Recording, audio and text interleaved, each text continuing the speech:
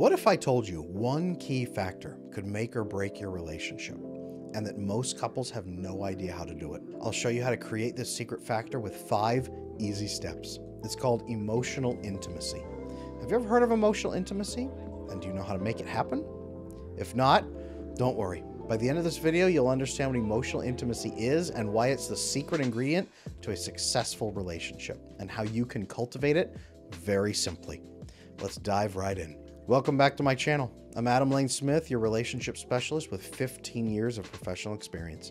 I'm here to help you navigate the intricate world of human connections. And today, we're unmasking the often overlooked yet crucial component of relationships, which is called emotional intimacy. Now, some of you ladies are watching this with your boyfriend or your husband right now, and that's great because I've been asked by a lot of couples to do this video and explain this concept to make it very simple and easy to understand. So, let's get started. Think of emotional intimacy as the oil that keeps the relationship engine running smoothly. Without it, friction increases and things start to heat up, and not in a good way. Emotional intimacy is also the fuel that powers long-term relationships.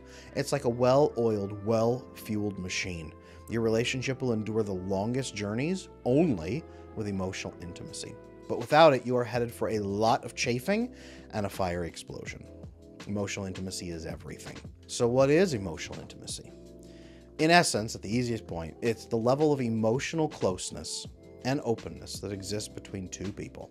It lies at the heart of every truly connected relationship. The level of emotional intimacy in a relationship often determines the depth and quality of that relationship. It's that comforting sense of familiarity you get, that feeling of home when you look into each other's eyes, instead of guarding against each other or being protected or feeling like you can't share things. It's feeling completely at home, able to put down your keys in your wallet, kick off your shoes, and relax because nobody's going to judge you. That's emotional intimacy. And the more that you feel at home, the more intimate the relationship probably is. Now, at the core of emotional intimacy is the ability to be completely open and relaxed with somebody else, particularly when conflicts arise. This requires a profound trust. Trust that your partner will act in good faith, that they'll stand by your side even when things get tough. It's about believing that they'll be there to help you, to cooperate in solving problems together, and to genuinely care for your well-being. Moreover, emotional intimacy is about being able to share every part of yourself without reservations, knowing that you're going to be accepted for who you truly are. It's about mutual disclosure. It's a two-way street where both of you can open up about your fears, your dreams, your feelings, and you can feel seen, heard, and loved in return. It's about being comfortable with your vulnerability around the other person because they know and you know that they know the real you, the good and the bad, and they still choose to love you. All of these elements come together to form the foundation of a true, lasting partnership. And quick sidebar here, after the first 12 months, the female sex drive is almost entirely driven by emotional intimacy. Any of you out there who've seen that sex drive fall off a cliff at 1 year, you know exactly what I'm talking about. But most couples take that as normal. No, absolutely not. Her drive should increase at 1 year and stay high if you do the emotional bonding part right. That's what this video is going to teach you. Now, unfortunately, as you've guessed, emotional intimacy is lacking in many relationships today. That can make it seem like a really foreign concept to some people. In fact, some of you might be watching this right now wondering, what is this man smoking, describing this kind of warm, open, loving relationship? Nobody feels that. Nobody has that. Everybody's scared. Everybody's distant from each other. A lot of people out there have that challenge. I'm going to talk about why here in a moment, but that's not true. It's not true.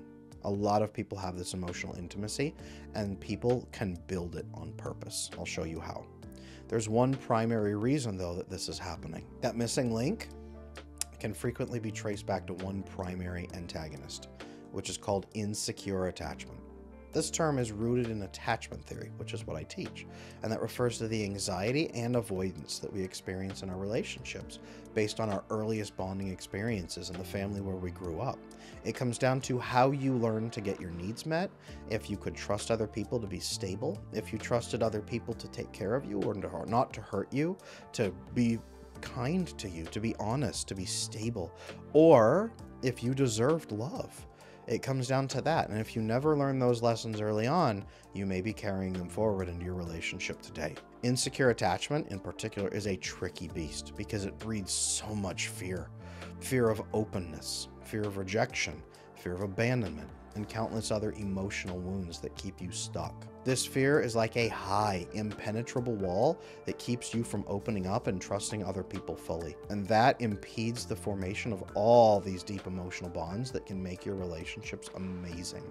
When you are constantly on guard, like you learned to be when you were a kid, it becomes almost impossible to expose your authentic self and to form a deeper connection on a deeper, more intimate level. Over time, this lack of emotional intimacy begins to take a very deep toll. Without the bonding glue that holds your relationship together, it starts to wear really thin.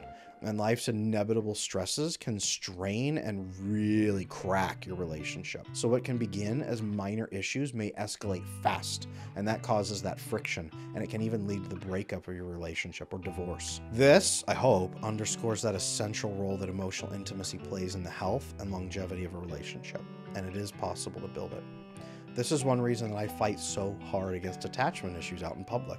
I've seen them tear apart amazing couples who could have worked out if they had just known how to open up to each other in time. And it is never too late for a person to learn this. So if you've been frustrated, it's time to learn how to do this and to build great relationships that last. Now, to help your relationship flourish, it's essential to understand how to foster that emotional intimacy. So let's dive into some practical strategies right now to nourish this vital connection between you. Here are 5 key ways that I teach to my coaching clients to enhance emotional intimacy in relationships, and they work fast. Number 1 is more open communication.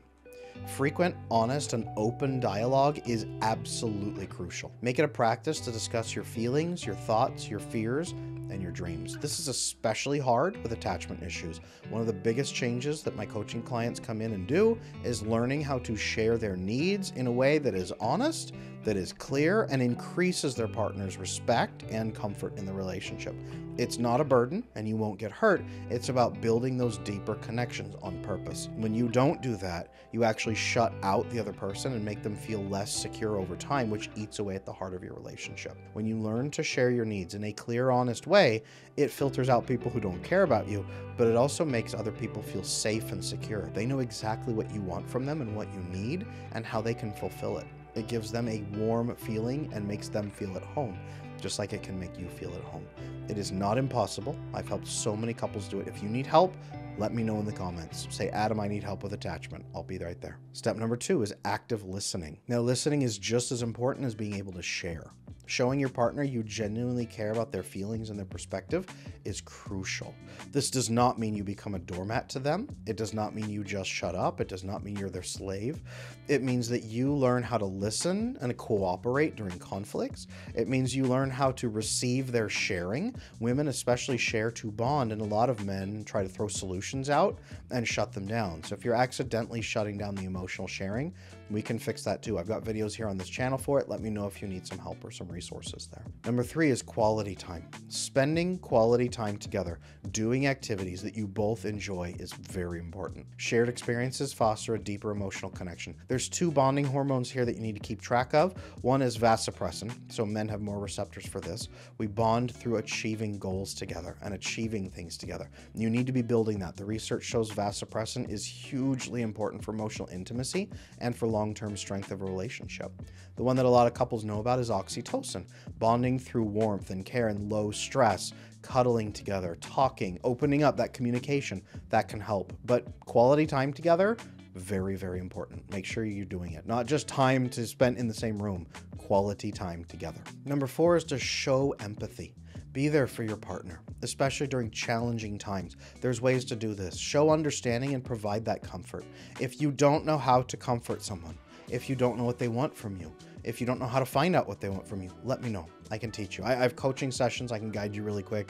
I have a private community where we work on stuff like this all the time, but you can learn how to provide that connection without feeling like a doormat. You won't feel trapped. You don't have to help them regulate all the time. That's not the goal.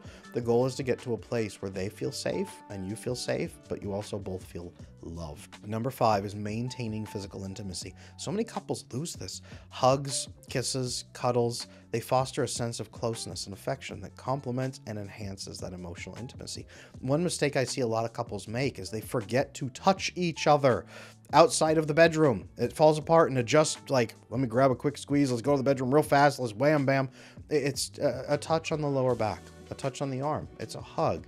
It's spooning at night and sleeping at least 5-10 minutes before bed, right? Don't just roll over and go to sleep fast. It is touch outside of the bedroom. It is small touches. They are so important and they build so much emotional intimacy because it displays oxytocin and creates oxytocin. There's so much warmth to be had in those. Please don't forget to touch your partner outside of the bedroom. Really important. So there it is, emotional intimacy. Absolutely important. And if you have questions, drop me a comment below. And before we wrap up, here's a quick reminder. Don't forget to subscribe and turn on those notifications, especially in your phone, so that you don't miss out on more insightful relationship tips and strategies that I'm going to share next. Your support helps me to create more content just like this. And for that, I thank you so much. Now, if attachment issues specifically are getting in the way of your emotional connection as a couple, I offer my Attachment Bootcamp video course that's available on my website at adamlanesmith.com. It can help you fix those insecurity issues in your relationship and strengthen your bond with your partner. Remember that the secret to thriving relationships lies right there in your hands. I am Adam Lane Smith, your attachment specialist, and I'll see you in the next video.